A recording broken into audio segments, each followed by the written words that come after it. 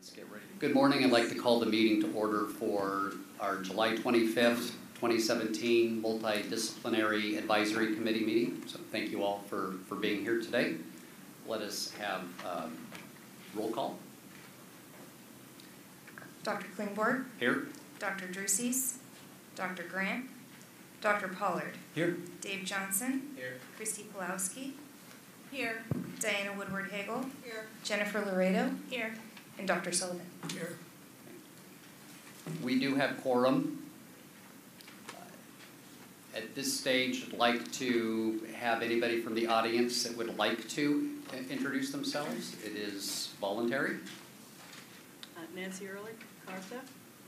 Leah Schufelt, CMART Committee.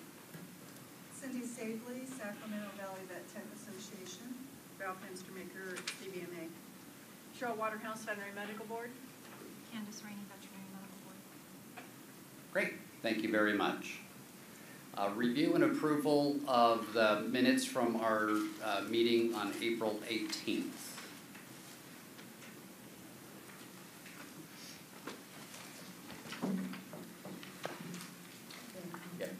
I just had one minor typo that I found. Page 6 of 9, the very last line. I think it's supposed to say presently instead of present. Refer to services to another facility within a veterinarian present. Is your microphone on? I'm a low talker, Okay. sorry. Yeah. Yes. Thank you. Yes. One correction, it's really an addition. Page 5 of 9, under item 8, Ms. Delmanayo noted that it should be comma, Dr. Sullivan, comma, and Dr. Klingborg met with the Board of Pharmacy. I left you off. That's okay. You were there. I was there telephonically. Yeah. Other additions, corrections? Tara? Yeah.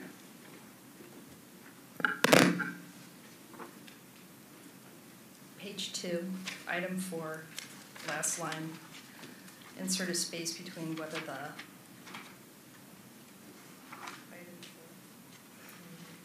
last line. Oh, gotcha.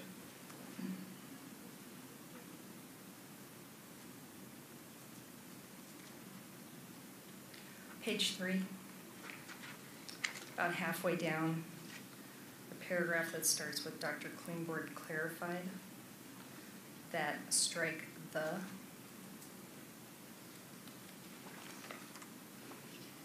Page 4,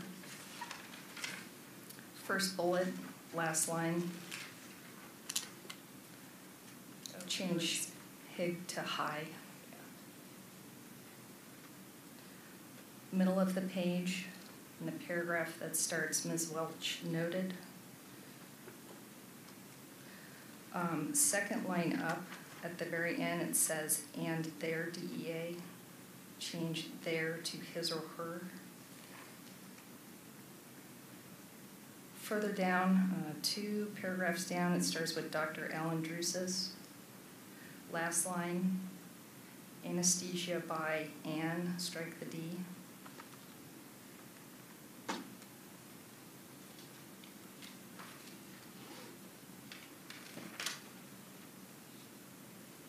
That's all. I thought whether the was a new word, like convene. We can make it one. Any other additions, corrections, audience? Motion to approve. I'll second. Okay. Discussion?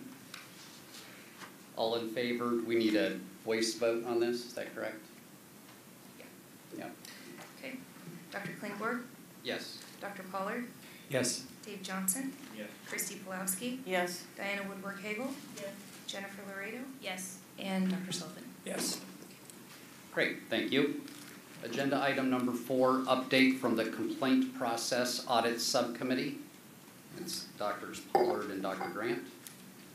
Dr. Grant is here, but speaking for him, we made valiant attempts to get together since the last meeting, and we're not successful, so we don't have an update. Okay. Fair enough. Any questions from the committee? Okay. Questions from the audience? Okey-doke.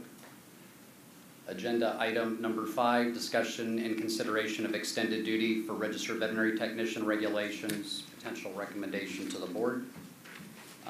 So there's a whole bunch of information that was on the back table over there, and we have a subcommittee that did some work on this. It's a complicated topic, and so I'd like to have the subcommittee go ahead and give their report, and then we'll just kind of try and work our way through it. So Jennifer and I spoke about this, and thank you. And what we did, we kind of talked about how we wanted to approach this. And the first thing we talked about was to look at how the procedures were performed, and then whether or not they were being taught as part of the current curriculum in RVT schools. She talked to a few schools, I talked to a few schools, and found out what they were, if they were being taught in the current curriculum. Yes, they are being taught in the current curriculum, some more than others, some were just mentioned, some are being taught in as part of practical experience. Some are just mentioned because it's not something that they practice every single day. That's part of your report. The general feeling on these functions, and I think I can speak for Jennifer, she can chime in, is that we feel that these functions, I don't know that this is something we need to be considering as a committee, as something that we need to be, that this is a purview of this committee or of the Veterinary Medical Board. It feels that it should be something for the veterinary profession, if they would like to educate veterinarians as to whether or not RVT should be performing these out in the field, then it is the veterinarian's discretion to decide who should be performing these. And that is already stated in the Practice Act. So that should be really left up to the veterinarian to decide who performs these. And that's, if RVTs think that an RVT needs to be performing these, then let the RVTs use the profession to educate veterinarians and say why it's important. But I caution us in moving forward to decide and make any type of regulation that says we need to say these are just RVT only duties.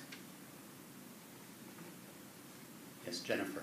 And just to add a little bit to what Christy said, I think our original intent was very different from what this has evolved into, but the primary concern with, and I think for CARTA also, was that veterinary assistants were performing these tasks. So with the regulations already being in the Practice Act, maybe one of those could be beefed up a little bit in the wording, but it is already in there that veterinary assistants should not be performing these tasks because we have identified some of the skills that already are in regulations. So I agree with what Christy said.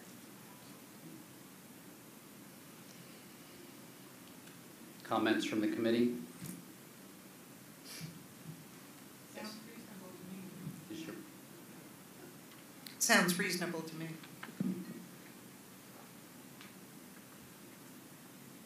Okay, from the public. Yeah, Nancy.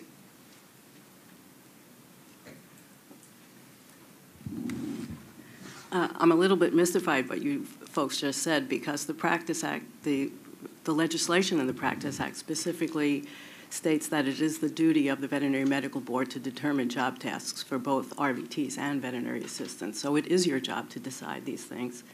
And whether you like this list or not, that's a different story. But it's not something that is always supposed to be left up to the veterinarian. It is the decision of the Veterinary Medical Board to determine job tasks. CARTA we had a board meeting last week, and we came up with what we thought was a better idea than the one we had originally presented to you. as I had mentioned at the last meeting, I thought that it was going to be rather cumbersome to have a new list of extended duties. We had actually started off that way back in the 70s with long lists of job tasks for both technicians and assistants, and ended up getting rid of it because it was unwieldy. And that a better idea is to have a general concept. And at the last meeting, I said something about, well, it should be restricted to duties requiring the skills and knowledge of an RVT, but then really thought about that. That's too vague, and that no one would really know what that meant. So we came up with what we think is a better idea, that we believe that we should restrict to delegating to an RVT any procedure involving the placement of a needle or an appliance into a blood vessel, cavity, or epidural space, which then encompasses probably 90% of the procedures that were on that list. Could you repeat that list? Yes. Any procedure involving the placement of a needle or an appliance into a blood vessel, cavity, or epidural space.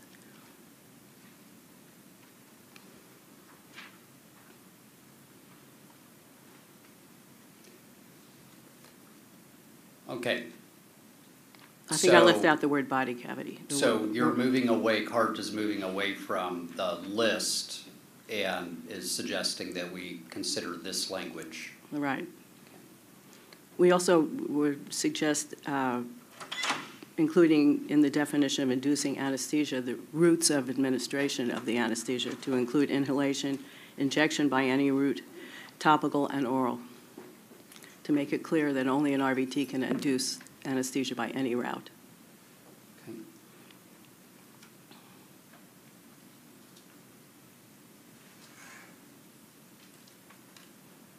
So I think it's difficult for the committee to discuss it at this point without having had a chance to ponder Right. it.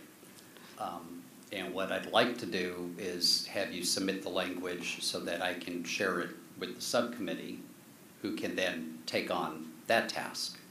And then we come back at our next meeting and discuss that language. Sounds like a plan. Okay.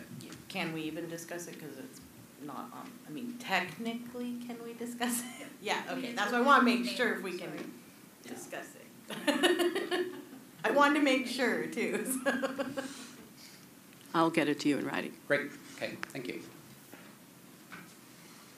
Any other comments from the public on agenda item number 5, extended duties? I would like to just get clarification from council, and this might be something council needs to do a further investigation, but Ms. Ehrlich was referring to Business and Profession Code 4836, defining tasks of technicians and veterinarians, and it says the board may adopt regulations establishing animal health care tasks that may be performed by a veterinary assistant as well as an RVT. It does say the board shall establish appropriate degree of supervision by an RVT or a licensed veterinarian over a veterinary assistant for any task established under this section in the degree of supervision. And it goes on to say shall be higher for a veterinary assistant or equal to the degree of supervision for that for an RVT.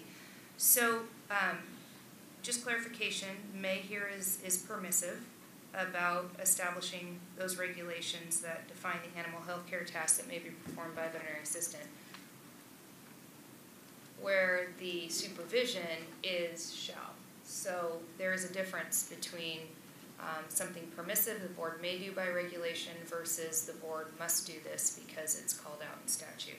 So I wanted to make that clear, and I wanted to ask council's opinion on that.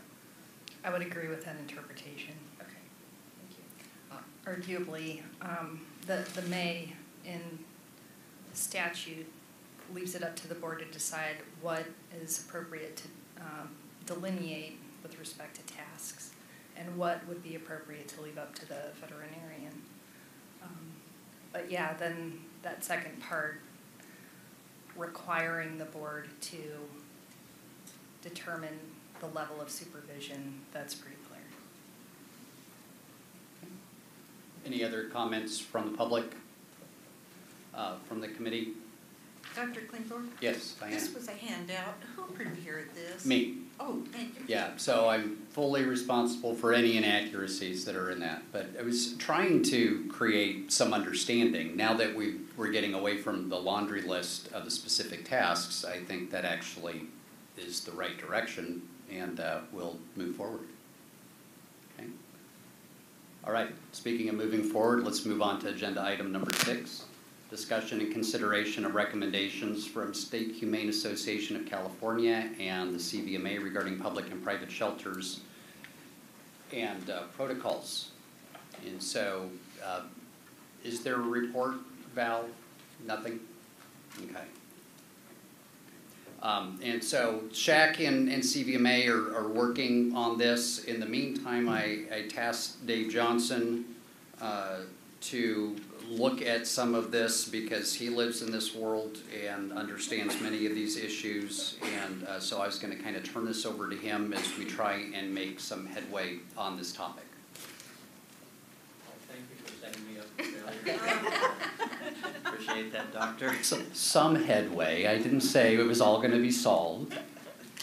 I wanted to, we obviously have been talking about this issue on a regular basis since I think 2015, and I don't believe that any new issues have been identified.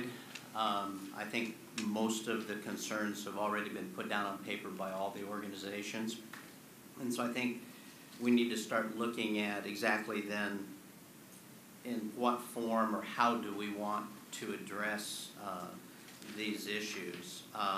And some of them I think is just clarification of the issues from the Veterinary Board and Legal Counsel in terms of defining, because we're trying to make the Veterinary Practice Act fit all practice methods and all practice situations, which for the most part it works, but there are some unique situations in all of these different settings that may require either a wording change or just an interpretation of how that section of the Practice Act is going to be applied. And I'm just picking these in no specific order, but some of the topics that were brought up in Erica's information that she sent us. There was a statement in there about they wanted clarification on the euthanasia of wild animals. And the way I read the Practice Act, that clarification is already there. The language says domestic pets or animals. So it's just a matter of the board saying, yes, you have the authorization.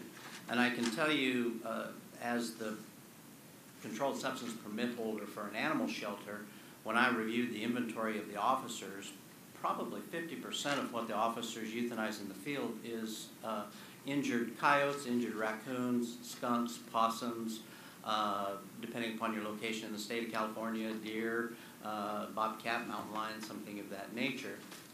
And so I think the Practice Act already covers that. I've asked legal counsel just informally, I brought it to her attention so she could review it.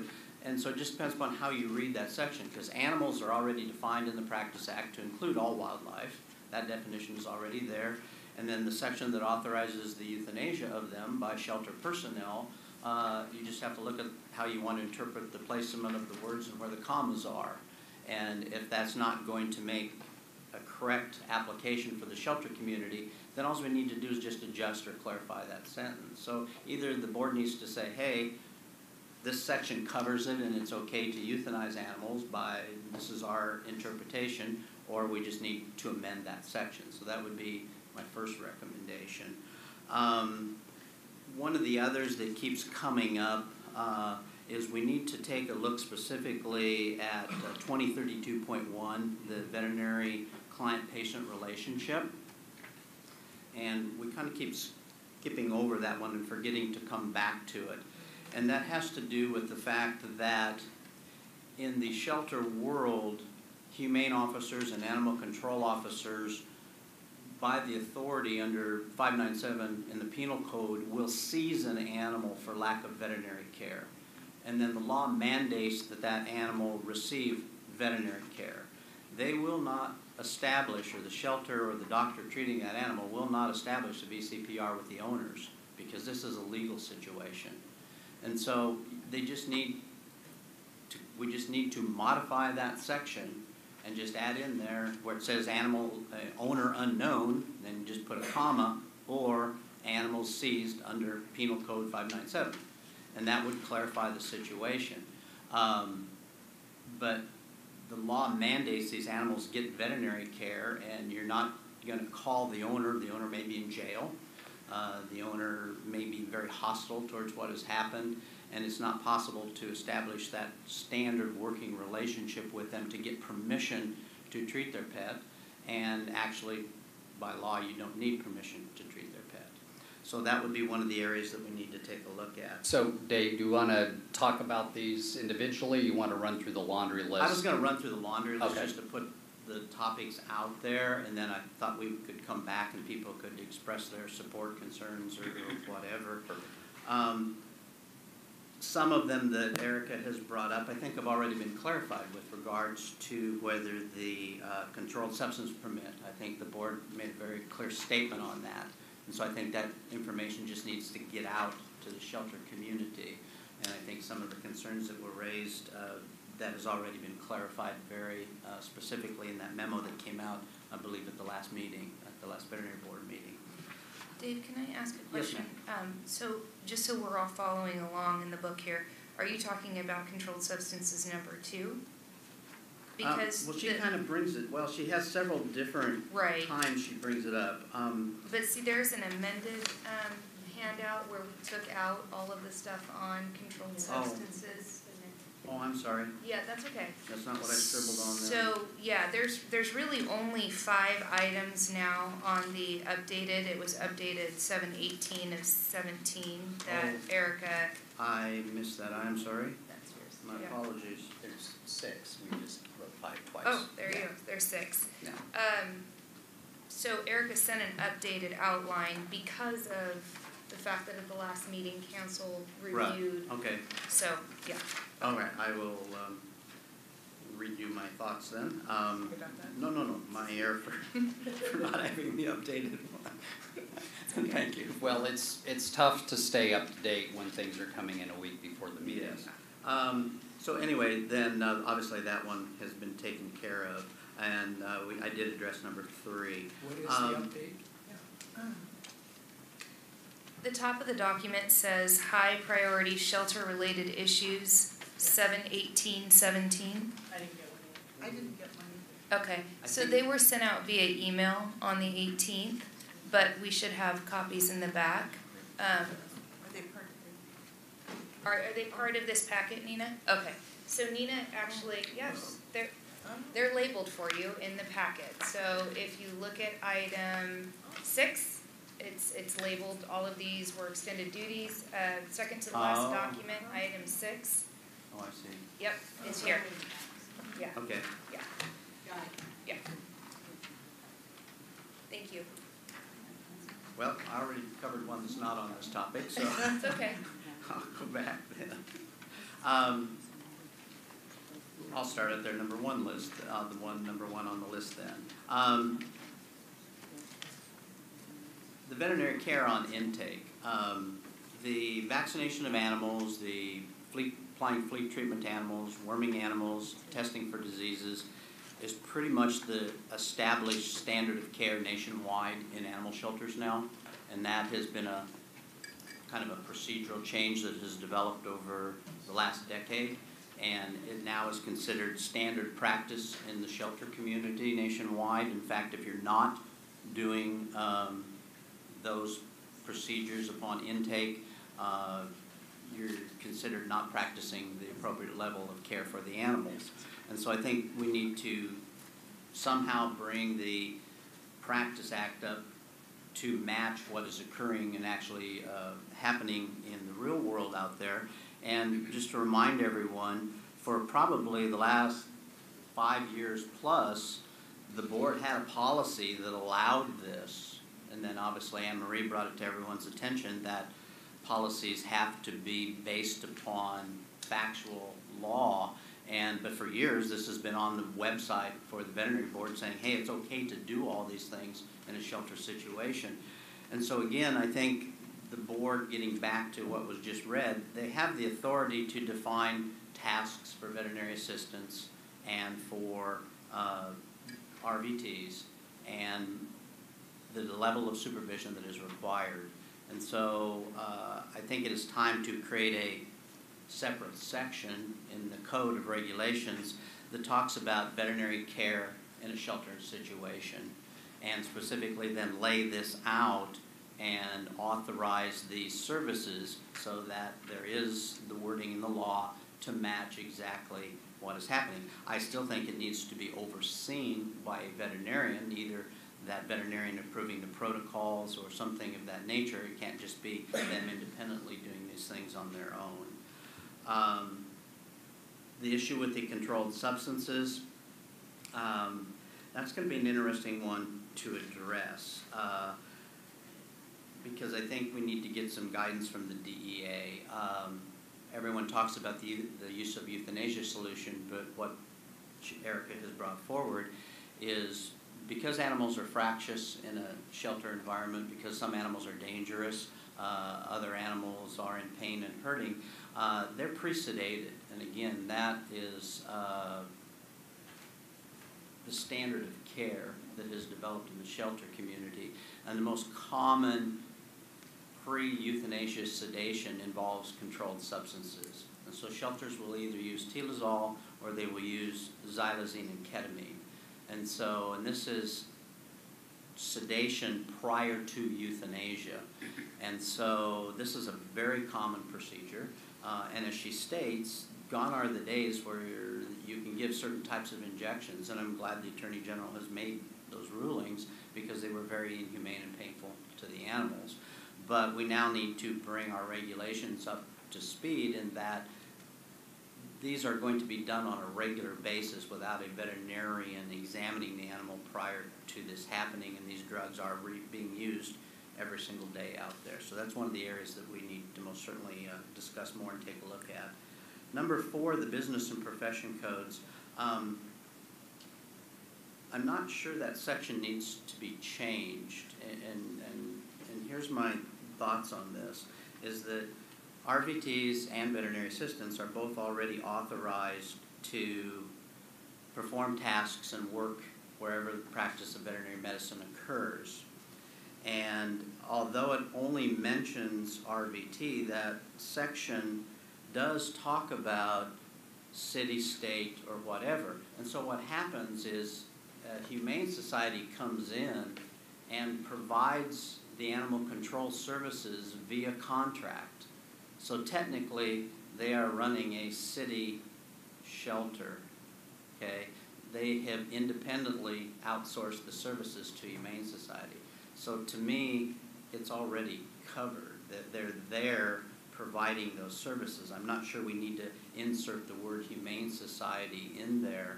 I think it's broad enough to allow them to be covered. And again, that is just my opinion. I have no problems with it being inserted in there, but that's a legislative change. And I always prefer to work in the regulatory world. I think it's a little easier sometimes. On to rabies vaccine then. And again, this is one I know, Dr. Sullivan, you said at one of our meetings that you thought the veterinary board had very little control. And I would agree with you with one exception. The California Department of Public Health determines the vaccine that is used, the type of vaccine that's used, the administration of that vaccine, at what age that vaccine is given, what information goes on the health certificates, what quarantine periods are. They've got total control of it, except for one area, which is how it is administered. And so I think the veterinary board has the authority to set the standards for how and under what circumstances that vaccine is given. And in the shelter world, the reason the issue came up was we have this public access to service issue. And the example was used that every shelter handles it differently. So they come to claim in an animal that was impounded for running stray. It's Friday afternoon and the veterinarian has gone home. And so what is the shelter to do? And I can tell you there's 3 different scenarios that occur throughout the state of California. You've heard from people that say, we tell the people there's no veterinarian on duty, come back Monday. And I think that is unfair to the public, and that is not a good service. You have other shelters that go, well, veterinarian's not here, but we're not going to keep this animal over the weekend, so they vaccinate it and send it out the door. And there is no rabies police out there. Public health doesn't come in and say, oh, wow, you vaccinated the dog without it. And unless the public whose dog had a problem filed a complaint with the veterinary board, it's never going to be known. Or the other option is some of the animal shelters issue what we call fix-it tickets. And it's like, your dog doesn't have a vaccine, we're going to issue a ticket.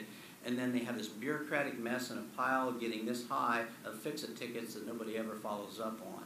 And so I think realistically, you need to look at that and determine how you can address the needs of the public as well as meshing with what public health requirements are. I can tell you that I know of shelters that have decided on their own, since there's no direction from the board, that as long as there is a veterinarian somewhere within the shelter system, it may be at another location, they will just either text them, email them, or call them on the phone and say, hey, we have a dog here that's being claimed, can I give it a rabies vaccination? Now, that dog has not been examined, okay, so there's a problem there, but I think this is one we really need to take a look at and resolve because it is occurring on a regular basis by the hundreds at shelters throughout California. And then the last one would be just most certainly there are a lot of tasks that are going to be performed under indirect supervision, and I think again, the board just needs to clarify what written or direct orders are. And I'm pretty liberal on written. I consider in this day and age where computers are all hooked up, again, in a multi-shelter situation for government, you could have a doctor, you could be in Carlsbad and I could be down in San Diego, and you're looking at that animal's record, and you can be typing in a written record, a written order right into that record.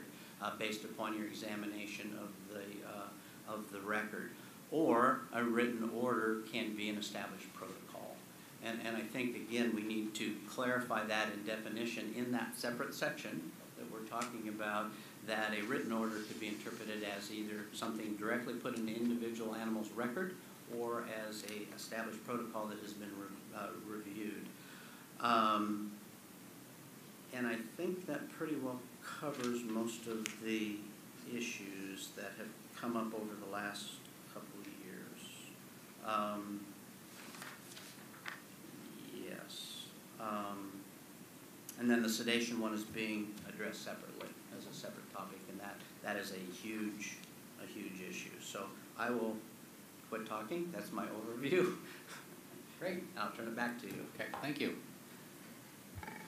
We're going to go through them one by one. Any general comments at this stage? Are we ready to start at one and head south? All right, let's do it. Veterinary care on intake. So again, in regards to this issue, I guess as we look at this, I have a question here. Physical exam, is that a protected term? I mean, can only a doctor perform an exam, or do we need to use the word assessment? I'm not sure philosophically where we are with that. I'm not sure philosophically or legally, but because I'm paranoid and I like to follow rules, I always call it my observation, just so that I'm not making a diagnosis. Even though the dog may have a fever, I don't call it febrile. I said, these are my observations. This is the temperature. So that's a great question. Okay.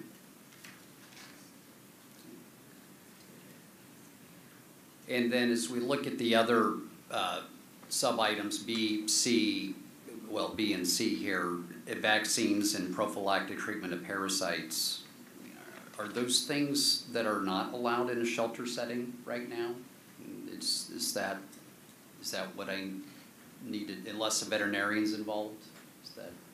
Well, again, it gets back to how you're interpreting and applying the Practice Act. I mean, under the strict interpretation of the Practice Act today, every one of those animals needs to be examined first, and then any of these things, because they're considered the practice of veterinary medicine, then they could take place. And so the items that are listed here are what we would consider either a wellness item or something that needs to be done to protect the overall health of the shelter as a whole for biosecurity purposes. So then there's really two kind of issues here that fall under veterinary care on intake. And number one is this whole notion that the veterinarian needs to be generally acquainted with the health of the animals and all of that. Right, and this is where those, when I talk about written orders, this is where those protocols come in. And whether it's where a veterinarian has been involved and has established and written and approved an intake protocol. And so it's very specific. This is what is going to happen, and I want you to do on intake. Anything that falls outside the parameter of this gets referred to a veterinarian and needs a full examination. Yes, Anne-Marie, and then Dick. So this is clearly something in statute for RVTs, that they don't have to wait for the physical exam or the examination by the veterinarian, because there's an exception to that under 4840B. And you mentioned, Dave, in your review of all the items that you didn't feel as though anything needed to be added to this section on private shelters. So that's kind of a separate topic, but it does get confusing when we talk only about state, city, county, or city and county agencies. Right. I think what this does is this opens it up to shelter staff that may not be RVTs. And that's what the issue was, Right. was that, you know, as much as I'd like to say, gee, it should be an RVT at every shelter, realistically, it is not. I can tell you that in my shelter world, almost 50% of the intake, well, I'll take that back, probably 75% of the intake was done by non-RVTs. Right. Because it was either the senior kennel staff or it was the animal patrol officers. So I would suggest that this would be a statutory amendment, because it clearly states in that section that RVT is exempt from having to have a delegation to do this. Right. And if you're looking to do the same for, you know, veterinary assistants working in the setting, you know, these are the mechanics of it. But it looks like it would be very closely aligned with what's already in 4840, but for a veterinary assistant. And if, in fact, that's the desire of the board moving forward, you could then amend that section to make it more clear that this could be private shelters that are under contract as well. Do you think it needs to be, if they already have the authority to adopt tasks and level of supervision, why does it need to be a statutory change? You have the authority to adopt tasks, but this would be a carve-out of what's done in a animal hospital where the veterinarian is exercising some degree of supervision. So, direct order, written order, telephonic order. There was a reason why the statute was written clearly as something other than supervision when they were talking about RVTs performing these duties in shelter medicine. So that it doesn't, it's separate from what would happen in a private Right. practice situation. Right. And it's also a degree of independence. Correct. Yes. So my feeling is that based on how this is constructed, in order to be clear that you're not now opening up veterinary assistants in any setting to be able to do things Right. without the exercise of some form of supervision outside of a direct order, I see. a written order, a telephonic I just order. think it's cleaner. I think it makes it Okay. more clear for the setting, that this is a setting-specific exemption in statute. Dick. Well, I'm looking at this area totally differently. I'm looking this as a large animal practice, treating a herd. The veterinarian has a knowledge of the record keeping, has a knowledge of the animals that are there, and is assigning tasks to people to take care of those animals. He's not there treating each individual cow or pig or whatever. I think that's what the VCPR allows us to do in a shelter setting. I think that's what we should adapt to, not necessarily writing a whole new section. I mean, when I looked at this and when we worked at it on the CVMA committee that's in this packet, that's kind of how I was approaching it. I don't see any massive need to make massive changes in the Practice Act. We're taking a small animal situation and making it a herd situation. So that, I mean, veterinarians all the time tell herd managers, this is the protocol for mastitis, this is the protocol for X, Y, Z.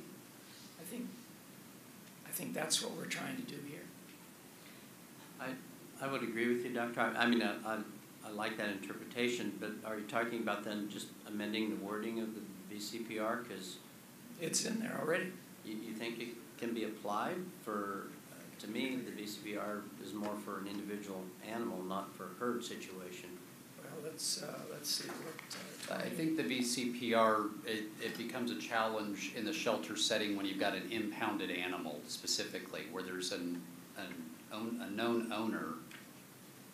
And well, there's a known owner in a herd. Yeah, but you're not actually following the aspects of the VCPR, because if the animal's been impounded, you're not calling the owner and saying, I'm going to do X, Y, and Z to your pet. That animal is getting veterinary care probably through the shelter setting because the owner wasn't providing that care. Okay. So there was just simply a discussion about whether or not the VCPR needs to be amended in some way to have some wiggle room for impounded animals, and that's where I thought you were trying to go. Well, I'll have to look at this again. I was when we were writing the recommendations for duties of the supervising veterinarian that is in the packet. That's the framework I was coming from, that the veterinarian has knowledge of the animals, the setting, the records, and is assigning tasks to that. And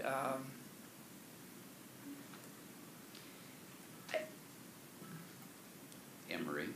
I think you could make that work, but you would have to amend this section, and you would have to be more specific, because if you look at 2032.1B, which starts out what the VCPR, what must happen in order for the VCR to be established, you won't be able to check all those boxes in a shelter setting.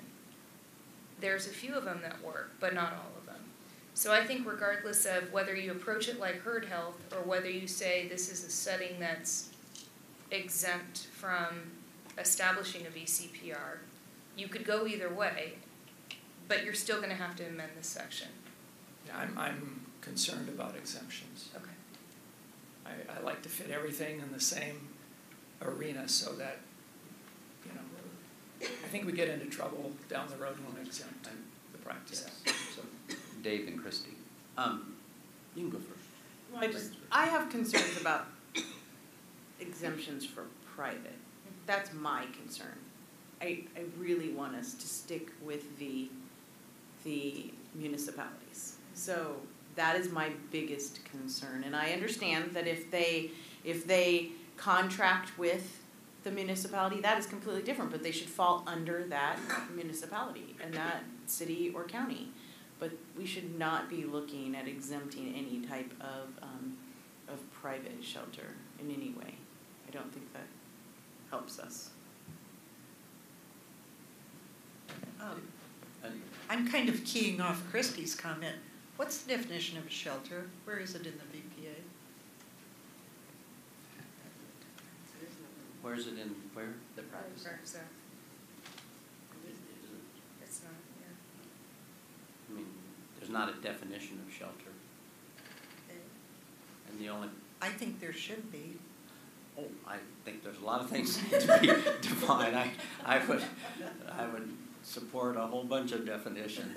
And I would guess there's a definition for shelter in either the penal code or one of the yeah, other well, sections.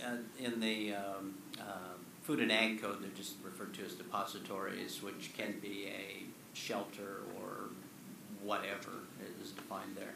And then just to clarify my statement I was made earlier about the Humane Societies having contracts, I'll use San Diego County as an example. The city of Oceanside, it's the city of Oceanside shelter, and they contract with a Humane Society to run that. The city of Escondido, it is the city of Escondido shelter, and they contract through outsourcing contracts to have that shelter run. And many municipalities go that way, but you are a city municipality shelter or a county shelter, and by contract, an agency, or it doesn't even have to be a Humane Society. It could be a private veterinarian come in and agree to do it, but it's still a public shelter. Okay? It's not a private Humane Society that sets their own rules and regulations. Well, then I think whenever in the VPA shelter is used, the word shelter, it should reference whatever other code defines shelter. Yeah, and I look at it two different ways, and I had this conversation earlier privately. We have humane societies that are private, they're nonprofit. All they do is humane education, and they adopt animals. And the animals they adopt are their own animals. I don't think they need a premise permit. I don't think they don't fall under the Veterinary Practice Act. They're their own animals. They're not offering services to the public. The only service they offer is if I wanted to get rid of my dog because I was tired of it, I could take it to them and sign it over to them, and they would find it a new home. But they don't offer any services. They don't pick up strays. They don't do humane investigations. They don't do anything that provides a service to the public other than education and adoptions. Now, go into another mode. You have humane societies that do humane investigations and seize animals. You have humane societies that have animal control contracts in addition to their humane function. And yes, they are dealing with the public's animals, and yes, they should have a premise permit, and yes, they should be under the full provisions of the Practice Act. But we've got one small humane society right in San Diego County that all they do is adopt animals. They do not have a premise permit, and I really don't think they need one. And yes, they do have a part-time veterinarian on staff to take care of their animals, but they don't offer any services to the public. The public doesn't take animals there for veterinary services. They don't administer rabies vaccinations to the public. They shouldn't fall under the Veterinary Practice Act. That's just how I think these should be divided out. It has to do with whether you're seizing animals, whether you're taking in strays animals, whether you're taking in animals that have the potential to be owned by the public. That's when the Practice Act should be applied to all these situations, whether it's Humane Society, a city shelter, a county shelter, or whatever. Okay? That's just my opinion on the topic. So we're talking about veterinary care on intake. We were kind of started with the perform a physical exam. And the only other thing I wanted to say about this topic is regardless of where we put it, whether we try, can we at least vote and just agree that we like this concept and we recommend that this be allowed, because it's what the board has allowed all these years. We're just reaffirming that we like this, we should allow it, and let's figure out how to then put it where it belongs in the Practice Act. We like and allow what? These things to occur. Right. Yes. Yeah. Yes. Dave. We do have with us that section 2035.5 that we had worked on, and I believe it was it stated in there that it's functions for RVTs. I thought that at one point we had agreed that this could be a template for veterinary assistance in a shelter setting, and I was wondering if... Did we? Did we already vote on that? No, this was proposed. Oh, okay. Okay, and I was wondering, my question is, has anything developed from this or beyond this? Yeah, so Val?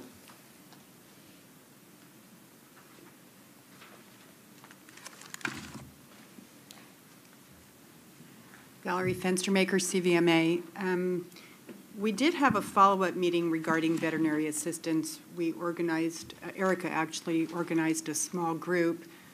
Christy was on it, Dr. Pulowski was on it, Bonnie Lutz, Dr. Jennifer Hawkins, who's with the Orange County Animal Shelter, and I was on it, and Dr. Grant Miller.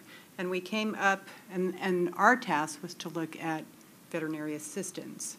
We came up with language, which I brought. It's very short, but it's similar to what Dave is talking about, and our CVMA board approved it. The SHAC board had a problem with it, and I can't speak to the specifics of why they didn't like it, and Erica's not here to address it, but I thought I would at least read it to you since we did work on it. It's pretty short. Would be section 2036.6, duties of supervising veterinarian and animal health care tasks for veterinary assistance in the shelter setting. And just to qualify both of the things that we've put forward, this language and what's in your packet already from the premises task force, carve out the shelter setting, because we've always felt that that should be addressed separately. So this says, notwithstanding subsection B of 2036.5, a supervising veterinarian may establish written orders for veterinary assistance in a city, county, or city and county agency or organization contracted to perform animal control services, which is what Dave was talking about, for vaccination and prophylactic control of endo and ectoparasites on intake. So that's where we got to, and separately from the RVTs, which have more authority than a veterinary assistant, our group felt the veterinary assistant should have much more limited authority. So I just thought I'd share that with you. I did bring it if you want copies, but that's where we ended our last conversation. Great. Okay. Seems like a good place to start. Yeah, I most certainly would agree. Yeah. Thank you. Val, could you just email it and then I can disseminate it to the MDC? I don't think I have it in an email. Oh. I just made a copy and brought it with me, but if you want to make a copy. Okay, yeah, I can scan it. I'll do that. So I think both of these documents are a very good starting point that we need to get the stakeholders to sit down and work out. It sounds like they already have. So as we kind of try and press forward, it sounds like we need to, will of the group here, but we've got the language from 2035.5 that has been previously submitted. We needed to decide whether or not we want to consider that, and then we just heard, I think, 2036.6. Yeah. Okay, was offered language on veterinary assistance in the shelter setting. We're just kind of trying to brainstorm here as we move forward on this issue and gather as much as we can so that we can come back to the next meeting and actually make meaningful progress. It sounds like those two offerings in terms of language then would, I think, resolve most of the issues with number one. Is that correct? Yes. Okay. Do we want to move on to number two at this point? Okay. So the controlled substances conversation here with the pre-euthanasia sedative.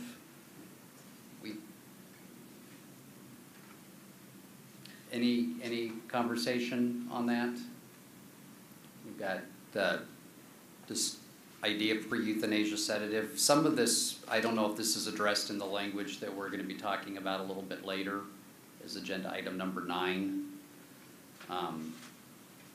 In terms of sedation. Yes. Anne-Marie. Go ahead. You sure?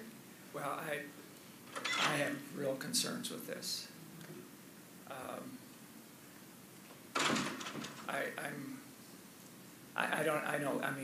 We don't have the problem in private practice as you do, but we do get aggressive dogs, even bite cases coming in that we have to quarantine until we're able to euthanize them to test them. And I'm the only one that does it because I won't allow an employee to handle them. I use acepromazine. It's not a controlled substance that I know of until they, we do it sub-Q until they're immobilized to the point I can get a vein or in a cardiac if it's necessary. Boy, those are heavy drugs that people who I don't even know if there are these euthanasia permitted people that are using these drugs. Boy, that legislation is really, really restricted, and I think you're on thin ground of authorizing those medications. Anne-Marie? So when Tara at our last meeting looked at the transport of controlled substances, and we were looking at the, what's it called, CS, the Controlled Substance Portability Mobility Act, that thing, it was clear that if these individuals were working under the supervision of a veterinarian, that they would not need a separate permit to transport the drugs, right? Because it's under a supervisory capacity. So is our concern here that they have no authority to administer them because they don't hold what? Well, they could. I don't know. That's what I'm wondering. What is our true concern here? They don't hold the VACSP to administer? Yeah, this is Erica's issue, Yeah. and I'm a little confused on it because the way I look at it is that, okay, I'm in a shelter situation that has a premise permit, and either an RVT is in charge of the controlled substances or a veterinarian is in charge of the other controlled substances. And the written protocol for that shelter is that all animals are pre-sedated prior to euthanasia, and these are the drugs that are to be used. So that's on the authority of that veterinarian and that veterinarian's DEA license and that veterinarian's premise permit, okay? So in that's covered already. The take would be that the veterinarian didn't examine every animal prior to being sedated. That would be the issue. And doctor, I agree with you. There are other drugs. Our policy was that the animal control officers did not carry controlled substances in the field. The only time that an officer got to carry controlled substances in the field was the capture, which is now authorized. So tilazol was used to capture an animal, not necessarily euthanize it. What we dispensed to the officers for use in the field was non-controlled substances, acepromazine and xylazine. And that's what they used in the field if they had to sedate an animal prior to euthanasia to move it off of the freeway, to get it to a safe location, to prevent further injury to the animal. So I agree with you. There are other drugs that can be used. But when the shelters are doing volume euthanasias, unfortunately, where there might be 50 to 100 animals on the euthanasia list that day, they're going to drugs that will make the animals go down faster. Acepromazine is a little unpredictable in terms of how it sedates the animals in a shelter situation. A lot of these animals, it doesn't even touch them. So it's just the protocols, but I can tell you if you go to any euthanasia literature, premix is what it is the street name, which is a combination of ketamine and xylazine. And that is the industry standard for pre-sedating animals for humane euthanasia. And that's just the way the industry has revolved, and that is what is taught. I'm not sure where she's coming from. I think I know. In terms of where it's being used, because we weren't using it in the field, that's for sure. I think this has more to do with euthanasia technicians who are not VACSPs. They're euthanasia techs, and they have their own carve-out. They are only permitted to administer euthanasia, not any premix or pre-sedative. And I think that's where her issue was framed is, should they be allowed, should this be expanded so that they can do this pre-sedative state or administer this other cocktail before they euthanize the animal? But wouldn't that be covered by the fact that they can't get those drugs without a veterinarian being involved, and then the veterinarian would already be authorizing the use of them, so Right. it would already be covered. Well, I think there's shelters that can't get it because there's not a veterinarian involved, and that's where we Right. run into this rubber meets the road. And then if there's not a veterinarian involved, then they would do just exactly what Dr. Sullivan talked about. They would have to use either xylazine or dexdomitor or acepromazine or a combination thereof. And those are non-controlled substances. If we're talking, I mean, in one place here I've read that if they have a euthanasia permit, they don't need the VACSP. Well, if they're using these other drugs, I think they definitely need to have that. I mean, the idea of the VACSP was told to us to do from the legislature. It's not our idea. Right. It's because we were the only profession out there that had access to controlled drugs that weren't fingerprinted. So I think our marching orders come from higher up.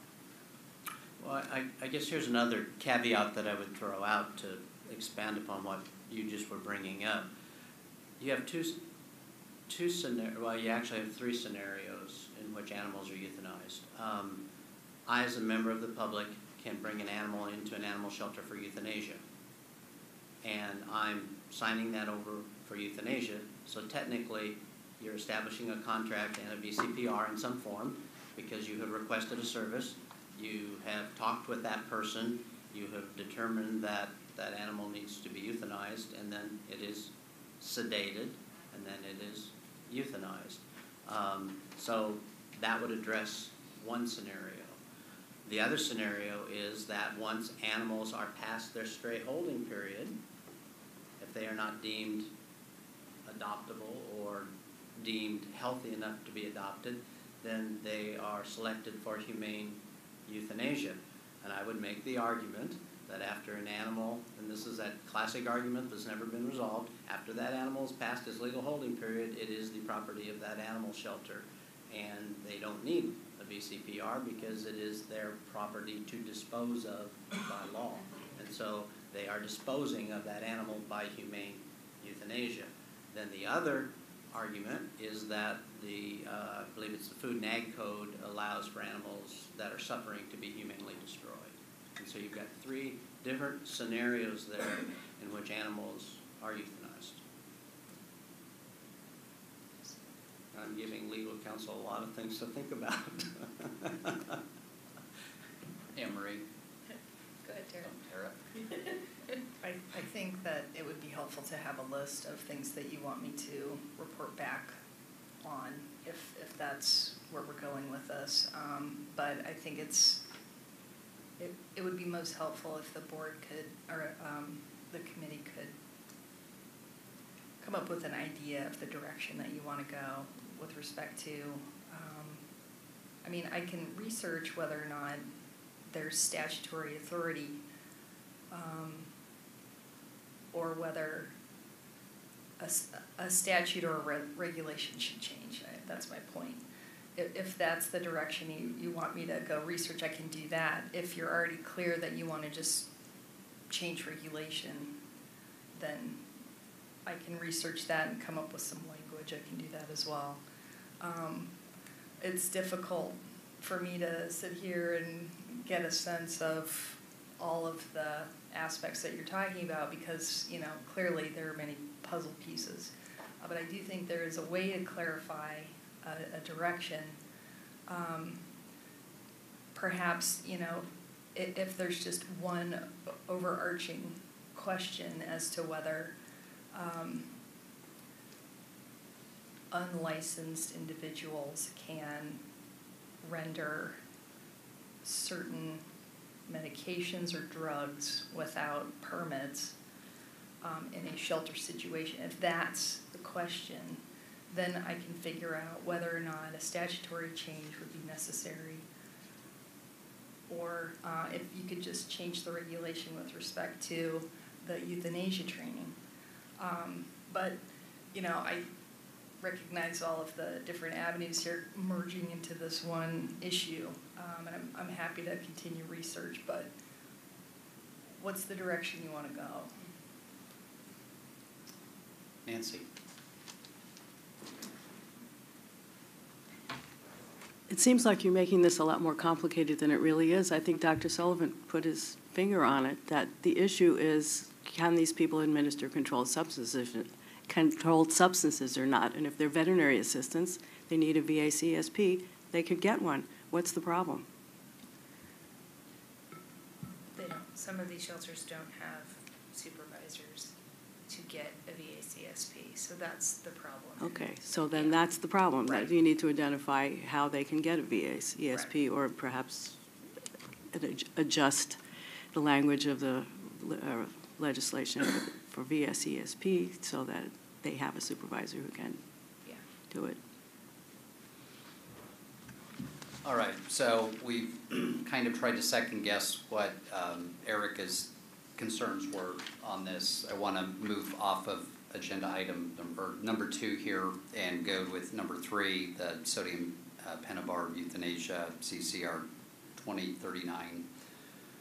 And if I remember correctly, when you were talking about this just a few minutes ago, Dave, you were saying basically there just needs to be a clarification of some sort. Yeah, it depends upon how you want to read the section of the code.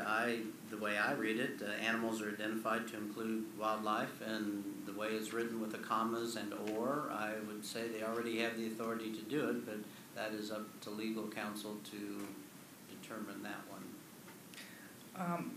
When we were discussing this earlier, my question was whether or not they were reading the regulation in 2039 to mean domestic pets or domestic animals, because the question is whether or not they can administer to wildlife.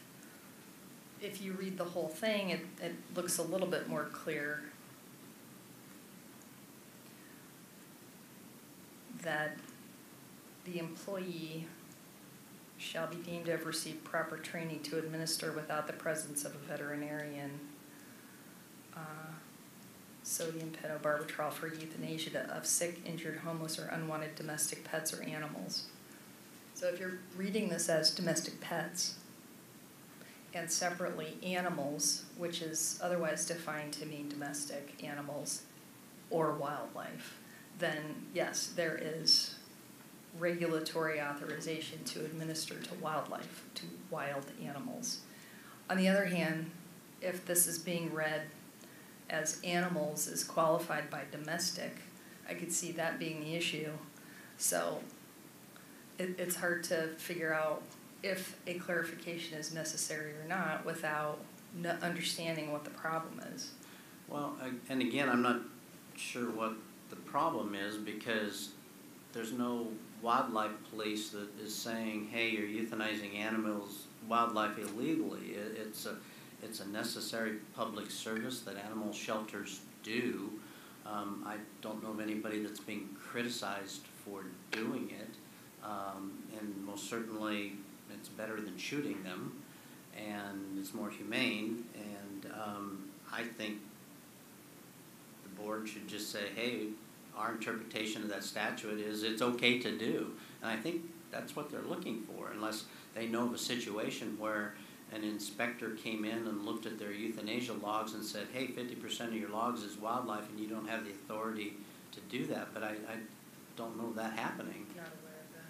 So I think they're just nervous about how the Practice Act is being applied to shelter, and they just want to make sure they're not getting themselves in trouble. I think I like the first reading. That's what I told you earlier. I think it's covered. Yeah, I mean, it seems most appropriate to read it as domestic pets or animals. And animals are very specifically defined in the Practice Act as everything. So I think it's a moot point. I guess to the extent there's a particular situation that we just aren't seeing with this language. Yeah, That should I guess I would ask improve. Erica for clarification. Has there been a problem? Has someone complained? Were you criticized? Did somebody refuse to do it because you didn't have authority? I mean, those would be the questions. I was just going to ask how it is clarified, short of changing language in the regulation. Can a board can there be something coming from the board to clarify it without changing the regulation? I think absolutely the board could just clarify through, FAQs, even on its website, whether or not it would enforce against administering a euthanasia drug to wildlife. So to the extent it's being administered to a domestic pet or an animal also includes wildlife. That would just be the clarification, really. I have a suggestion, since we've got a plan of action for some of these items, and I know we're not totally through them, but it might be helpful for the subcommittee to engage directly with SHAC at this point. And in fact say, here's where we're at with item 1. We're looking at 2 separate pieces of proposed language presented by the CVMA, some of which SHAC worked on, with the controlled substances issue, trying to understand the issue in terms of whether or not it's access to these drugs because there's no veterinarian involved with the shelter. This sodium pentobarbital, clarify that animals includes wildlife, and granted will move forward with some FAQs, but perhaps the first step might be take this list, dialogue with SHAC, and you have provided me with a wealth of information here today in terms of the practicalities of what's happening. And I think that would be helpful to have recorded in a document like this. So the next time we meet and we talk about this, we've got our game plan because we know now what really needs to be fixed and what just needed to be clarified through this conversation. So if the subcommittee could work on that, and Tara and I will help in any way we need to, I think that would get us further along with SHAC and some of the interested parties. So my vision here is that the subcommittee will work hard over the next few weeks to try and put this all together so that we have enough time to send Tara into 800 different directions in advance of our next meeting. So that's the dream. But we're trying to collect all of it, just some of the facets now, so that the subcommittee can understand what the heck it's dealing with. So far, a subcommittee of 1, by the way. Yeah. Authority of RVTs in shelters. Oh, we skipped over B. Oh, sorry. Yes, the requirement that a person must have taught euthanasia for at least 3 years before being eligible to be a certified trainer must be revised. And I'm not sure what to do with that because it's not our regulation. Our regulation says they have to have training, and then we defer to the State Humane Society's training guidelines for the training. And so it's their guidelines, not ours. But the fact that it's incorporated by reference in 2039 and says, hey, the board basically says the training curriculum shall be provided by this group and the curriculum shall be entitled Publication Criteria for Certification of Animal Euthanasia Instructors in the state of California, dated September 1st, 1997. So even though it's their guidelines, we incorporated it by reference and regulation, which means if they change their guidelines to remove that 3-year proviso, we would have to update our regulations to their new guidelines. And that, it could be a Section 100 change. And that's what I'm trying to figure out is they need to change theirs. Right. And then we just need to adopt it. We don't need to change it for them. Right. I think what this was about is, I think they're willing to go ahead and do that. They want to know, does the board have a problem with that? And if SHAC moves forward with changing their guidelines, will we then accept those guidelines and incorporate it by reference? I think it was more of a, hey, can we move forward? To me, it's more of an administrative thing. Yeah. Yeah, because they just don't have anybody that can teach right Right. now. That's their concern. Right. And so that again would be a communication Right. that, yes, if you wanna change your guidelines, we know we'd have to update our reg to match that. Dick? They did have a reason for having 3 years, so how are they going to replace that experience of 3 years? I don't know. I mean, it was there for a purpose, I'm not exactly sure why, but just changing it to change it sounds like a backhanded way of doing things. Just to clarify, I don't know how they want to change it, but just to clarify, RVTs are automatically authorized to teach.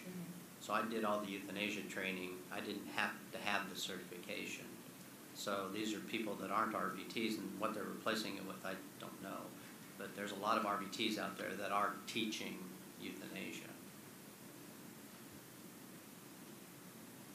I don't know what they're proposing replacing it with.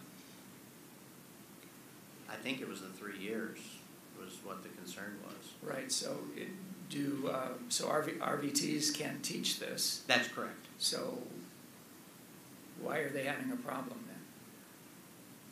then? Just like many shelters don't have a veterinarian, many shelters don't have an RVT. So they could hire an RVT to come in and teach the course. It's a coursework, right? That's correct. It's very specific coursework and then hands-on certification. Jennifer? And I would kind of play off of what you said, because we do have people authorized to teach. We have other organizations asking to send their employees to us to be certified. So I think there is a way around it, but that's just my opinion. This really wasn't a problem until the primary trainer for the United States retired. There was a person that their business was doing this training, and they were the go-to for every agency in the United States, and then he retired. And so then it became a problem. Well, I think we need to get feedback. Yep. Okay, anything else on item 3? Item 4, authority of RVTs and shelters. You touched on this already, Dave.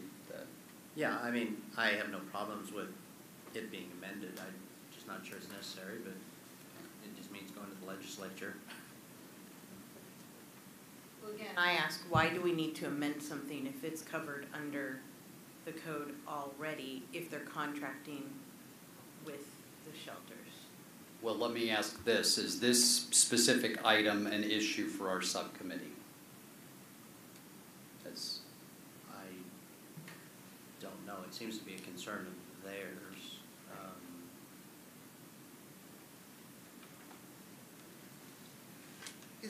Is this a solution in search of a problem?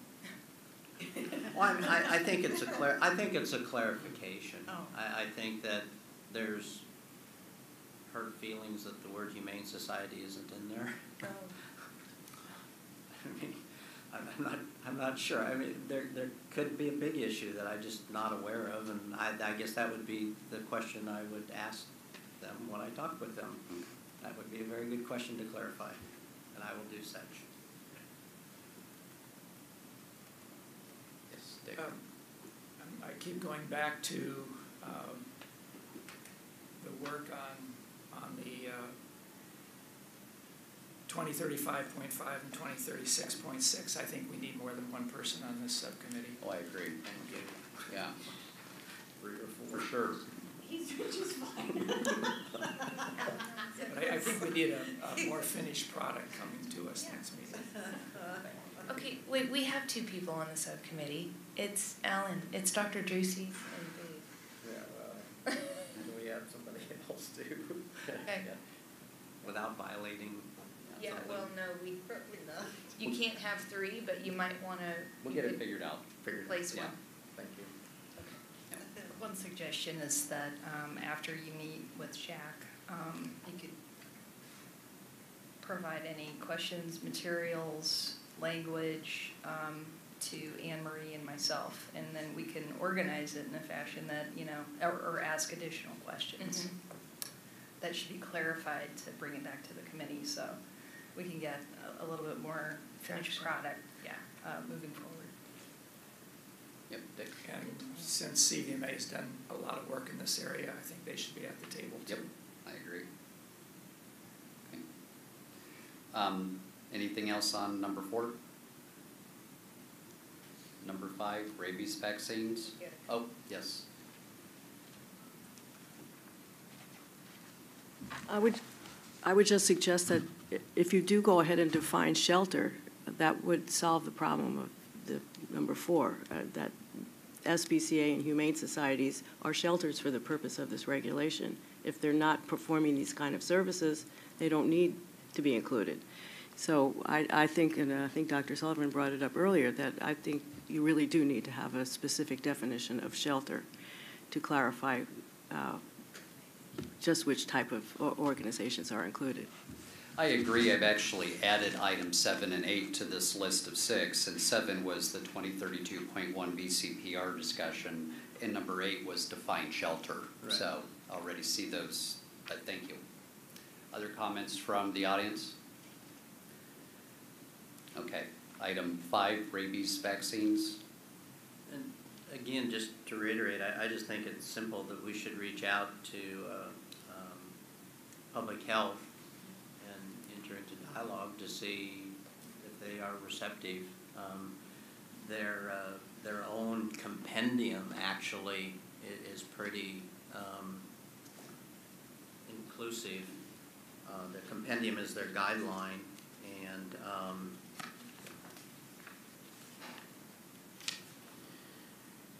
all animal rabies vaccines are restricted to and by and under the supervision of a California licensed veterinarian. The level of supervision shall be consistent with Title 16 CCR 2034 to 2036.5 of the California Veterinary Practice Act.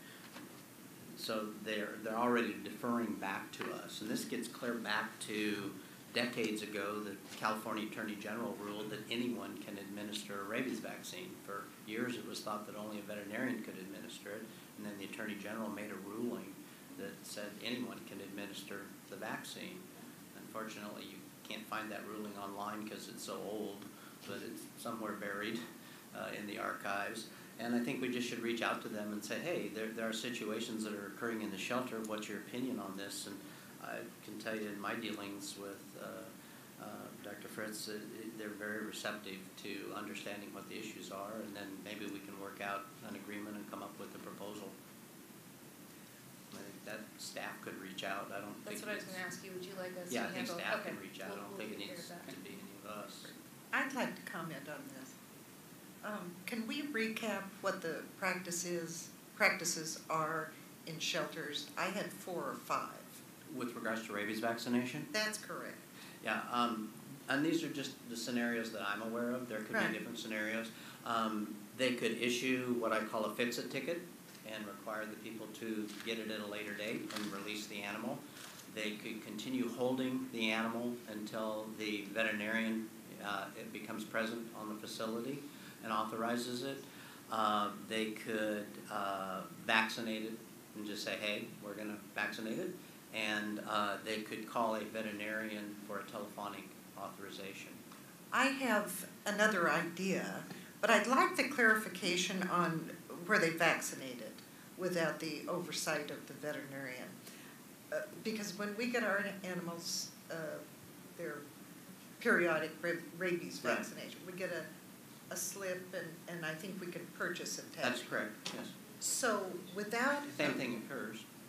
Even without the veterinarian? Well, you have to remember the law allows a veterinarian authorized signature. So the veterinarian's name is on that certificate, but an RVT can sign it, a front office person can sign it. The law allows for another signature on there as long as the veterinarian has authorized that signature. So let's talk about a scenario where the veterinarian isn't present, can't be reached, etc. Right. The person gives the vaccination and hands the slip over to the owner. That is correct. It seems to me kind of obvious. There are 2 public policy issues at play here. One is you want to protect the public from a deathly disease by inoculating for rabies. And the second is you want to facilitate reuniting owners with their pets in the easiest possible way. Right. And I can almost bet that people who are turned away, who probably also have to pay a fee to redeem their animals, many don't come back. That's possible. I don't have any statistics on that. Plus, their fees go up. You're paying for 2 more impound days. Ah, okay. So, I have a thought. We have in the past talked about telemedicine. And why can't there be a veterinarian available via telemedicine 24/7, servicing all shelters in an area or even in California? Do you like getting your medical marijuana permit? Why not? Telemedicine is a wide open field. Well, there you have it. I don't know what information. I would let the doctors comment on that. Well, exactly, but I'm just the public member, so I don't know what information a veterinarian needs to authorize a person who is able to give that vaccination to go forward. Do you need the weight or the temperature, or what do you need? Yeah, and just to digress just one second, because it just dawned on me, there is one more scenario for vaccination. We would do a record search through the animal's complete record, and if sometime within the last year one of our veterinarians had seen that animal for something, we considered that an examination and we would give the rabies vaccination. And you could do that remotely as well. Yes, so in other words, if the animal came into the shelter and had an abscess and the veterinarian sought for the abscess and did the physical exam for the abscess, then the animal was claimed out, we would consider that the exam for the rabies vaccination. So why can't this be kind of a good case for the application of telemedicine? You can take a picture of the animal, show it to the veterinarian. The veterinarian doesn't even need to be in the area. I would say without, going down the telemedicine road, long road, the requirement for a veterinarian to be involved in a rabies vaccination, different from all the other things that would be utilized in telemedicine, is primarily public health. I mean, obviously it's a huge issue. And I think at least the way I see it, we talked earlier about people other than the veterinarian physically giving the vaccine, him or herself, is to simply ensure that whoever is giving it has authority, ability, and knowledge of how to give it, and that the vaccine has been stored properly and it's given the right way. I'd be uncomfortable giving that authorization telemedically to anybody and then find out an animal comes down with rabies days or weeks later. What about then using the telemedicine mode and still giving them a fix-it ticket? Would that just be a waste of a vaccine? Is a vaccine expensive? And then you'd be not expensive, but the fix-it tickets are the problem. Still paperwork. So And we're kind of almost deviating off agenda here a little bit. Mm-hmm. So I mean, well, I'm just thinking that there's a problem here, and there are shelters apparently that are circumventing the law and public policy by giving shots without the veterinarian being present. I think it's unclear. There's some gray area here in general that needs to be brought to light. Okay. Yeah. So, but the subcommittee certainly has heard the telemedicine concept, and so that it's an interesting idea. All right. Yeah. Anything else that we want to talk about in regards to rabies? Okay, and then we've got indirect supervision as item number 6. And that was, should we redefine or define differently indirect supervision for a shelter setting and supervision in general? And I guess that would also include awareness of the good veterinary practices. Yes, Anne Marie. So my comment here has been the same throughout this discussion on written oral instructions, direct orders. And what is more commonly termed in the field, as I understand it, are protocols. And perhaps what we need to do is just refer to protocols here, because that's what is currently being practiced and what's been an acceptable standard of practice in shelter medicine, as I understand it. So I think these written oral instructions, quote-unquote direct orders, is confusing, as it seems like there's something more, that there's some verbal contact with the veterinarian at the time that these things are being administered, whether it's the physical exam, the vaccines, the prophylactic treatment. So if we looked at our section of law that refers to written or oral instructions, and perhaps without changing statute, instead go into the regulations and define those written oral instructions as, as the, what word am I trying to use here? Protocols. That may solve the problem. Yes. Yeah, I agree. The reason we didn't use protocols because written orders is what's in the statute, and that would be a good way around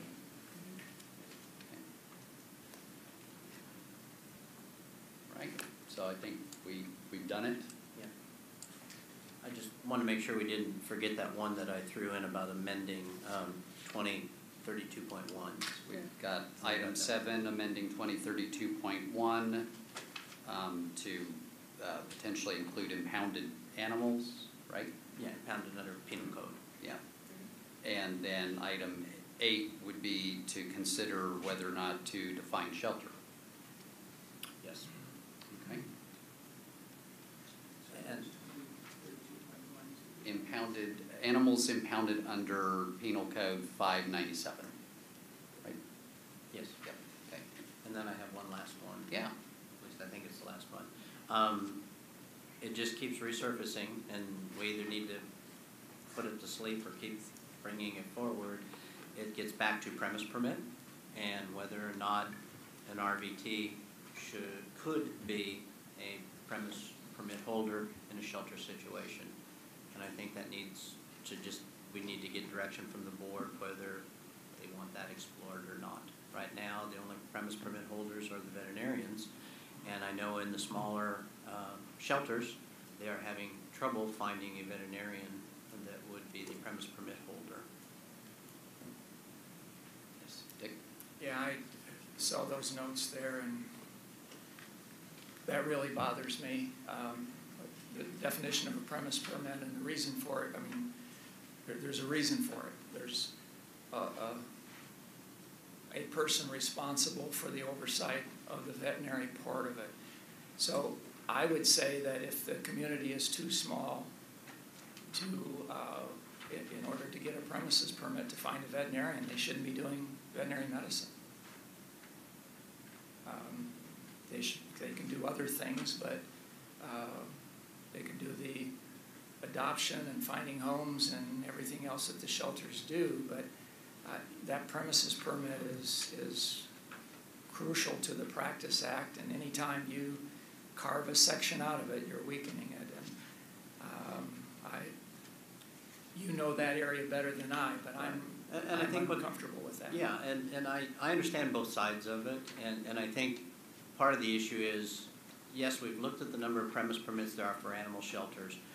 My guess is there's hundreds of hidden shelters out there that we don't know about that are probably practicing veterinary medicine that don't have premise permits, and unless somebody files a complaint, we're never going to know about it. And your scenario, if it's a small enough shelter, in many instances, they just contract for services with the local veterinarian. So they do have an option of what to do, or they contract with the veterinarian to come into the shelter on a regular basis to provide services. I'm just bringing the issue forward again is because it's been brought up repeatedly by Dr. Druses that and other people that should an RVT be allowed, and we'll just follow the direction of the board.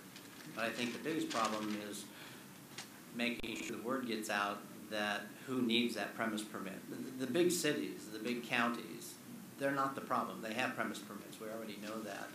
it's, as it filters down to the B and C level, who do they know they need it? And I'm not sure we've still approached that or not. Are the number of permits going up at all, Anne Marie? Do we know, or with information that's being sent out, are we seeing more people coming forward and getting permits? So we cover this tomorrow in our statistical profile, and typically what do we see? At least 100 to 300 new permits a year, Ethan? Premises? Yeah. Yeah. So between 100 and 300 new permits a year are being added. For But animal shelters or just in general? in general, we don't know the number increasing in terms of animal shelters. But as many are added as new, we see some that don't renew. So, you know, I mean, it's kind of a constant. There's some years where we see an increase, and you know, I think one year we were up to about 3,700. I think this year we ended the year with maybe 36 something. So it does fluctuate. We have more premises permit, well, then I guess it would be shelters that are exempt from paying the fees.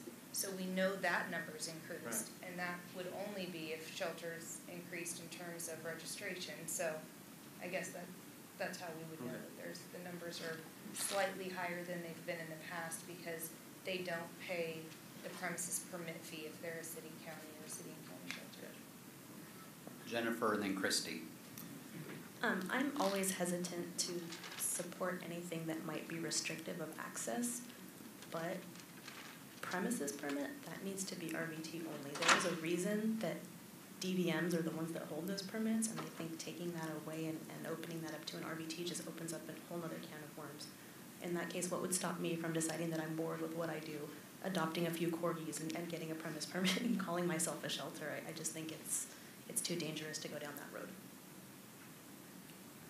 Well, and we did talk about this last time, and Bonnie Lutz brought up that we, as RVTs, cannot get the insurance that DVMs can get, and we're not protected as RVTs. So I can't carry the same liability insurance that a DVM can carry, and so that would concern me. I'm not protected, so if, as an RVT, I can't carry the same insurance and I have a premises permit. I don't want the responsibility. I think the bigger issue for us in the Practice Act is RVTs aren't considered independent practitioners. They don't exist without some form of supervision or some degree of supervision.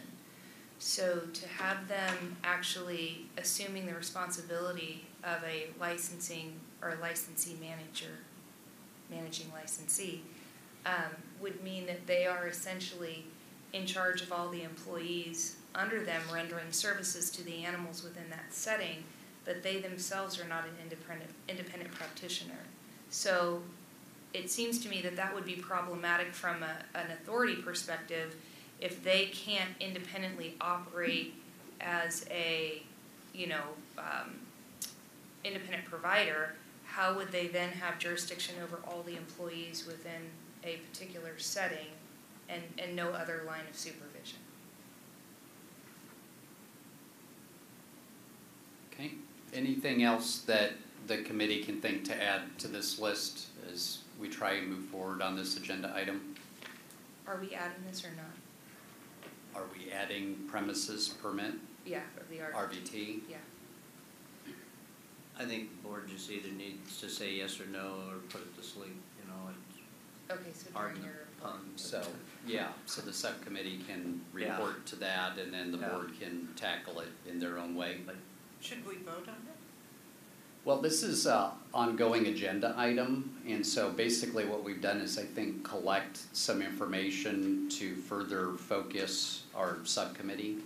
I don't know that we need to vote on it. I mean, the recommendation in regard to number 5 here. Well, in regard to the premise permit. And see, I see where she's going. Would the MDC like to recommend to the board that we examine this issue and it be added to the list of shelter issues that are being researched and addressed? So you could, as a committee, make a recommendation to the board that we think this needs to be further researched. We'd like to, collect information and see what the board's wishes are, or the MDC could recommend that we don't take this on, but you could call for that. I think this is so specific that it's not been properly agendized so that we would not have had public comment and all of that. So while I'm not opposed to that, I think we're a little out of our order by trying to vote on it right now. Okay. The reason I raised it was because I agree with the comments, but I haven't said anything. But I would certainly go along with the other members who made the comments. Yeah, I think there's compelling reasons to not have an RVT, have a premises permit, but we have not, again, we've not noticed the public about this conversation, so it's not really fair for us to move forward with that. Instead, we're going to turn it over to the subcommittee, and then they'll come back with the report. In the meantime, we'll have Tara also probably do some background on it. Okay. We're going to keep pushing forward until lunch at this point, which will be soonly. But Doctor, then the only other one is addressed in a later agenda item, which is the sedation. Sedation, and that's exactly. That's in a further agenda item. Okay, yeah. That's all I have. And then I do want to ask, is there anything from the public on this that they would like to add to the laundry list potentially? Nancy? Nothing to add to the laundry list, but I would like to ask if we could have a CARB-2 representative on the subcommittee. So this is a challenge for me as somebody who's on a subcommittee generally from time to time of 2 people, is that we have not typically met with outside groups as subcommittee members in most cases. So when we talk about, and this is an open dialogue, okay? But when we talk about involving CVMA, CARVTA, SHAC, I guess my impression was that that was an email communication or a telephone communication rather than a face-to-face meeting, and that satisfies kind of that checking in. Does that work with what you're thinking?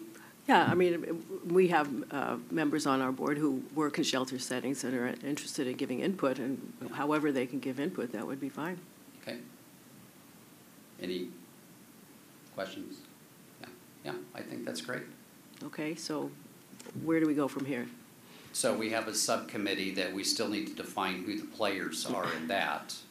They have these lists of items to work through, and they have until our October meeting to come back to us with some recommendations. And then how would our members communicate?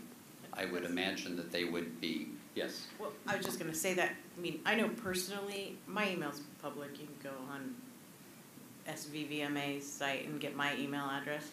But if you were to send me a list of your members that are, in their areas where they happen to be of interest or something, and I'm on a committee, and you said, hey, this is a group list of our members and this is the areas of their site, and this is for me personally, I'm not speaking for the committee, and said, if you want to contact them regarding this issue, that would be helpful to me, because I don't know. I reach out to a community that I'm in contact with or that I know is out there, that I have, people that I have worked with in the past. So if you want me to contact somebody from CARVTA that then send me their email address, because that's how I'm going to reach out.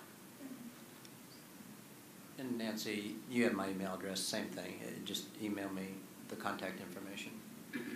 Okay. Can I just make a clarification here? No. Yeah, I think that only the subcommittee members should be receiving or communicating with outside associations or interests, so we can just maintain the size of the subcommittee. What could happen is Anne Marie can receive information and then submit it to the subcommittee members for their consideration and potential questions, and have a dialogue that way. Okay. But you can, Nancy, you can send it to Dave. He is on the subcommittee. I think we're waiting to see who the other member is, but I can notify you who the members are that you can dialogue with directly to, Nancy. But you're welcome to send it me and I can get it to the subcommittee. Val? So just an overall comment on behalf of Erica, who's not here, and I, who've been involved in a number of meetings and just she and I talking, some of the issues and maybe the premises permit issue we've discussed can be overall lack of communication between shelters and veterinarians, especially in more rural areas, smaller shelters, and that's something as associations she and I have discussed. Maybe it's our responsibility to facilitate communication, or maybe there's something we can do, or some, dialogue we can facilitate, or some way of helping the shelters and the veterinarians to have relationships where there may be lack of effort, poor relationships, bad communication, whatever it may be. Maybe we as associations can help with that. So that's just an overall comment of something we've discussed and maybe something we as associations can do to help the situation.